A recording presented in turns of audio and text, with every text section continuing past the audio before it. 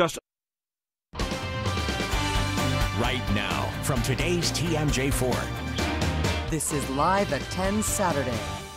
Tonight at 10, a mystery unfolding. The man last seen with a missing woman goes to court on unrelated charges. This is an update to breaking news we've been bringing you on air and online. Good evening, I'm Shannon Sims.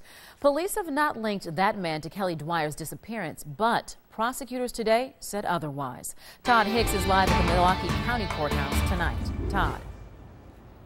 Well, police have not officially named Chris Zacco as a suspect in the disappearance of his friend, but as he faced a judge on unrelated child pornography charges,